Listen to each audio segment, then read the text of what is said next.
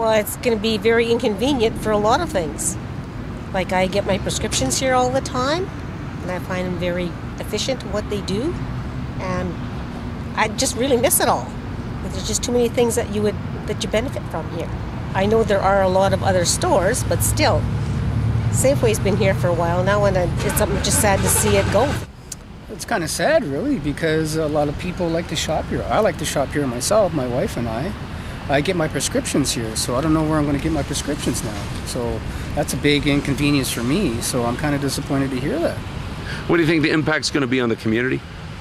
Jobs, for one, right? I don't know how many people work here, but that's going to affect a lot of people in this town. Well, I don't know. In my opinion, like, I've always been a Safeway guy, so like for it to see it go down in Steinbach, it's kind of sad to see it go. But I mean, hey, if it's better for Steinbach, then so be it. There's a lot more stores to go shop to, but I'm sorry to see it go. But it's gonna be nice to maybe they'll be able to use this area for something more constructive, I guess. So. I think it's terribly sad. I feel for the workers that are going to lose their jobs, possibly. My Air Miles program, this is where I collect all my Air Miles, so I'm not only losing Safeway, but I'm also losing my Air Miles. There are a lot of grocery stores around. Obviously, you can still go shopping at other places, but I feel that as in job perspective, there's going to be a lot of people looking for new jobs, and this is an awesome place to shop. Oh, upset.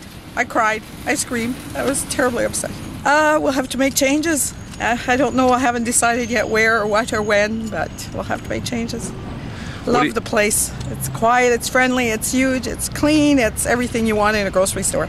There'll be a few downfalls because of it, and hopefully we can turn it around somehow. The community service, and they also get involved in a lot of organizations, so I think we'll miss that. Fundraisers and so on. Yes, for sure.